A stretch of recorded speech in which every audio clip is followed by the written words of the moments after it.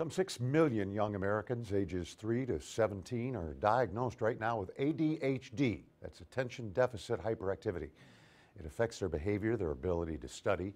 Studies find that about 70% of them can improve their symptoms using stimulants such as Adderall. But now a disturbing trend among young Americans who do not have ADHD, but they're abusing the medication in order to sharpen their focus and perhaps improve their test taking at school. That has led to a spike in folks rushing to the ER. A study in the Journal of Clinical Psychiatry finds a 67% spike in ER visits by adults ages 18 to 25 who abuse the ADHD medications between the years 2006 and 2011. Many get their Adderall from family or friends, and some lie to fake out their doctor.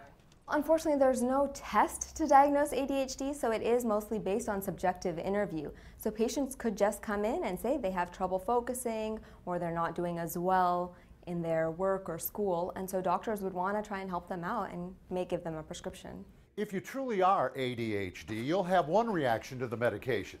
But if you're not, and you're taking it just to sharpen your mind for your studies, you could have a far different reaction. Adderall and similar generics are amphetamines. They actually can calm the behavior of someone with ADHD, helping them focus. Any medication can have unintended side effects, but if you take Adderall under false pretenses, not only can it jack you up, you may be more prone to dependency on it. Worst case could even be heart attacks, strokes, and high blood pressure. Adderall is nothing new on college campuses.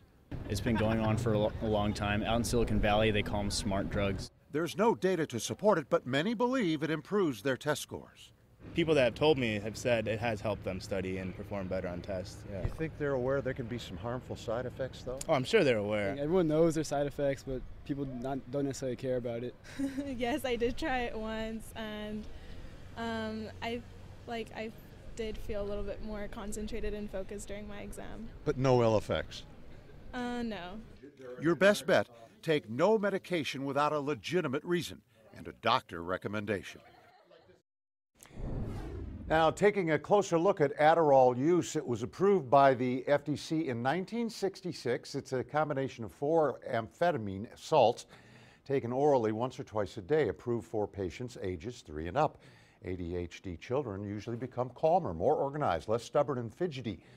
Common side effects, though, can include restlessness, dizziness, insomnia, and headaches, but they can wear off in time. Doctors believe Adderall can have a high potential for abuse and addiction, especially among those who do not have ADHD.